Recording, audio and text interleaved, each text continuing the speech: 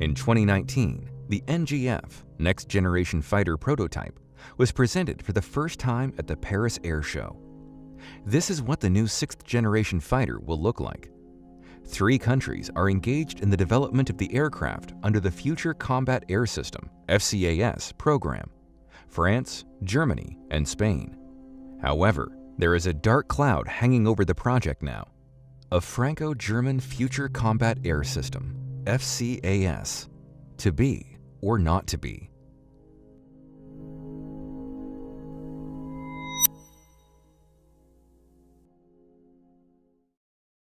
The problem lies in 3 dimensions: technical, legal, and ethical. The ethical aspect appears due to the strengthening of the role of artificial intelligence, and this is happening for the first time in the history of our civilization. The situation with the FCAS Joint European Program strongly resembles the past Franco-German project 40 years ago, when a common 4th-generation fighter was developed. We should recall that the parties did not agree on legal nuances then, and 2 European fighters, Rafale and Eurofighter, saw the light at the same time. It's true what they say: copyright will destroy European civilization. For example, Russia or China do not care who owns the copyright for this or that technology. They just use every chance they can to take advantage. For them, all means are good. A hacker attack, bribing or blackmailing a senior official, or the elimination of a key specialist. The future war in the sky is a war of communication, control, and guidance systems, as well as robotic complexes. Artificial intelligence is at the center of this web. FCAS is a system of systems in which each component has network characteristics, but the main component is a superfighter with the latest weapons, hypersonic missiles, and a laser. But who will make the key decisions to use them? This question arose at the stage of the emergence of the idea. Participants of the FCAS program figured out how much they can trust artificial intelligence. It's no secret that artificial intelligence is much more effective than a person, not only in the speed of information processing, but also in decision-making. In the case with military equipment, this is the cornerstone. After all, we're talking about human lives. Artificial intelligence lacks empathy and emotion. For its algorithm, everyone is equal, and if there is a program for destruction, then the target will be destroyed. There is also a threat of a system error in identifying the target and making a decision to destroy it. In addition, communication channels are vulnerable. The development of electronic warfare systems, the task of which is to deprive unmanned systems of remote control, is one of the main directions of weapons developers. The enemy can interfere with the electronics and cause it to malfunction, with a laser, for example. But even without interference from the enemy, the AI-controlled system looks quite unreliable.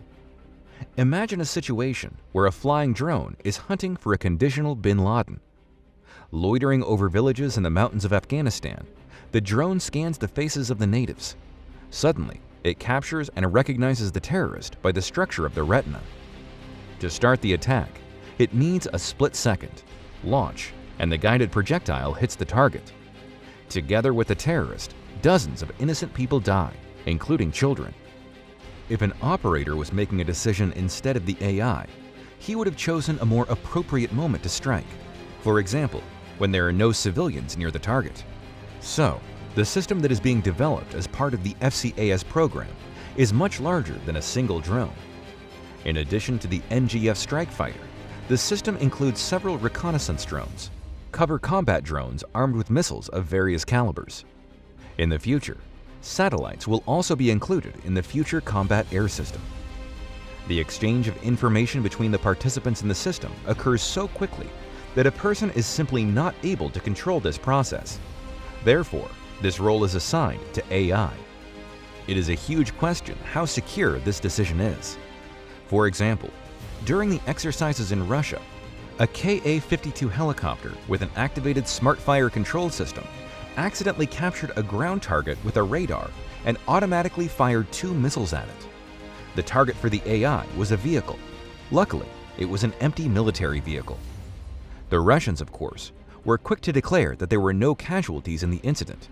However, there were people near the destroyed car. Nobody knows what really happened to them. And the missiles with which the fighter is armed are capable of sending ship groups to the bottom and turning entire cities into a lifeless space. We should recall that the NGF is supposed to be given the ability to carry nuclear warheads. It's scary to guess what will happen if the AI makes a mistake. Therefore, the participants of the FCAS program initiated a discussion with the participation of the military and philosophers. Perhaps the last time philosophers consulted the military was in the time of Alexander the Great, Macedonia. It seems that the FCAS program is taking on a civilizational scale. The participants in the discussion face the task of finding out what depth to allow AI to control the process and what risks arise at different stages of decision-making. The only thing that the participants of the discussion came to was complete uncertainty. How realistic are the chances that the FCAS program will work and we will see a European 6th-generation fighter?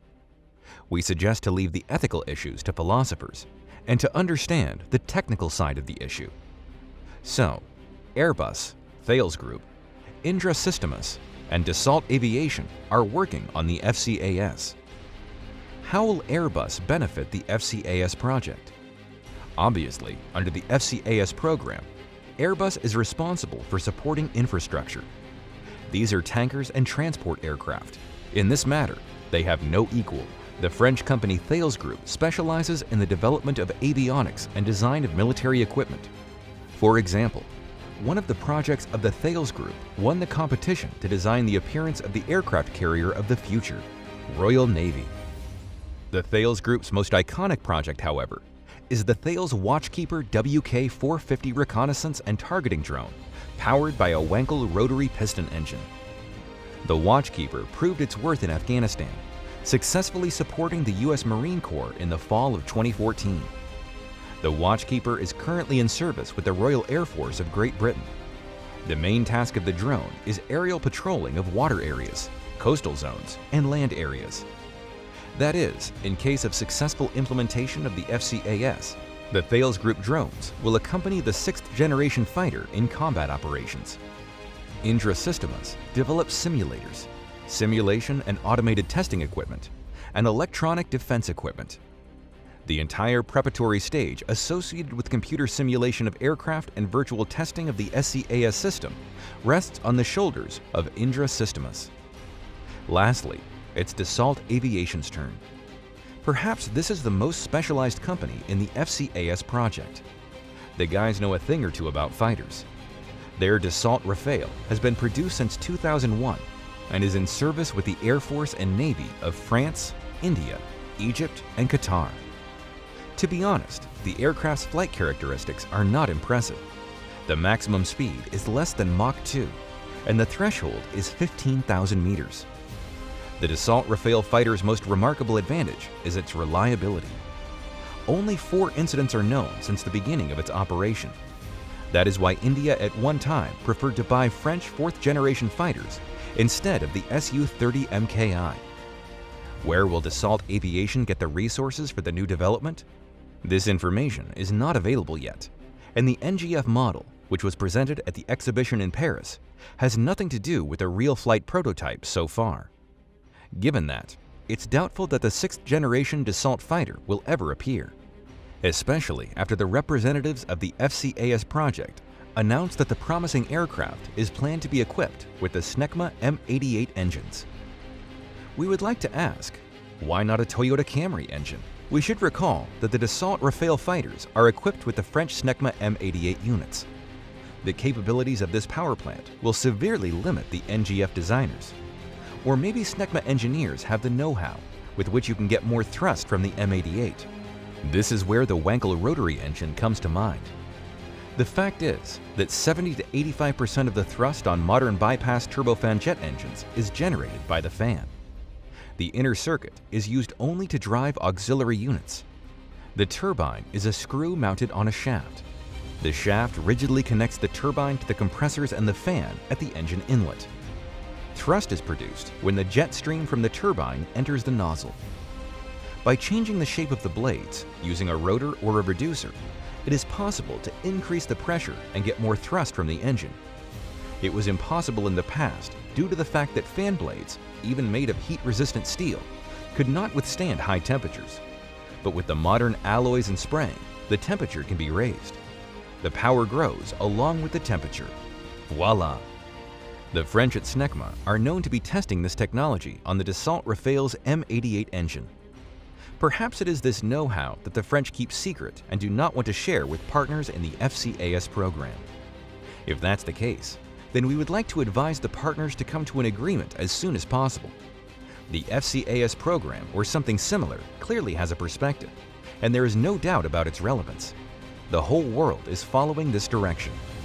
For example, the United States recently unveiled a prototype of the 6th generation fighter. A video about the promising American FAXX, which is being developed as part of the NGAD, Next Generation Air Dominance Program. Lockheed, Boeing, and Northrop Grumman Corporation are involved in this project, which indicates seriousness of intentions. There are competitors in Europe as well. We're talking about an alternative European project named BAE Systems Tempest. The UK, Sweden, and Italy are participating in the BAE Systems Tempest program. It's also about a super intelligent AI system. A 6th generation fighter will be the center of this system. The fighter's armament is corresponding hypersonic missiles and a directional laser cannon. Apparently, the laser will still be the main weapon against aircraft stuffed with electronics. The Team Tempest Consortium already includes more than 10 large development companies. It is planned to create about 60 prototypes of different types of aircraft. The plans are ambitious. It only remains to start and finish. However, as with the FCAS, the BAE Systems Tempest is still in the planning stage. Whose project will be the first? Having a competitive program should spur engineers to make discoveries. It only remains for us to closely follow the developments of mega projects, the NGAD, the BAE Systems Tempest, and the FCAS. Stay tuned.